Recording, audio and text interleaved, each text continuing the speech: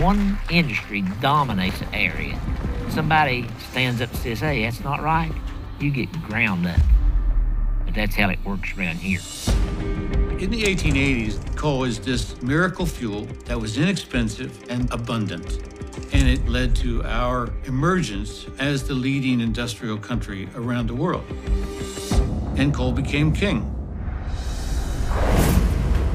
Houses pop up around coal mines. You know, years ago they called them coal camps, but the coal company still got you by the ass. If you're a coal miner at a Massey mine, it was very much of a boss-directed culture, with the boss being Don Blankenship. You have so much industrial influence over the politics. And if a few hillbillies get killed in the name of progress, so be it. That's the way it works. Let me state for the record, Massey does not place profits over safety. We never have, and we never will, period. Some miners were blown to smithereens. Other miners were asphyxiated. 29 men are now dead. Dead.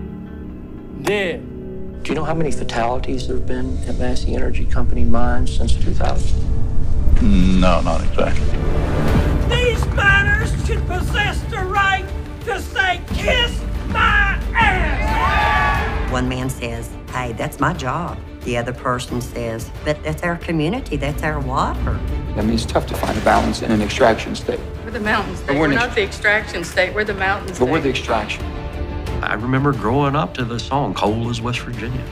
Well, what's West Virginia when the coal's gone? What's West Virginia then?